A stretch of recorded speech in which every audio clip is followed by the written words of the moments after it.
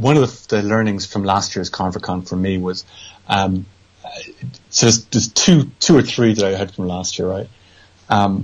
One was nobody was ready for voice design. So all the digital agencies, all the people in design had no idea. They were all like this at the beginning. Oh, voice, very important. And then as the conference went on, they kind of went, yeah.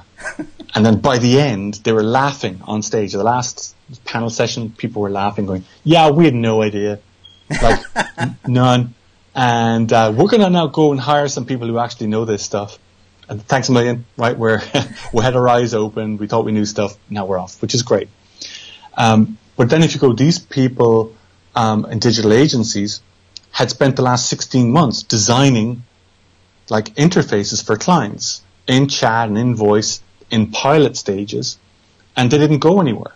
And you're kind of going, oh, okay, I didn't realize there was that many pilots going on around me. Yeah, there was a ton of them. Yeah. The problem is they never made their way from the pilot to the business, right?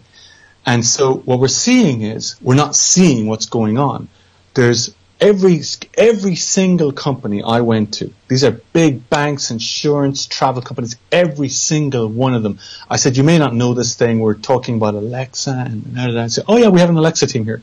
I went, what? He says, yeah, we've 8 people working on this over the last 8 months here. And I went, what? God, they should be at the conference. And it was, everyone knew something was happening. They all had innovation teams on it.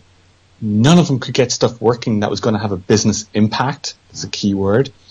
And none of them rolled it out to anything.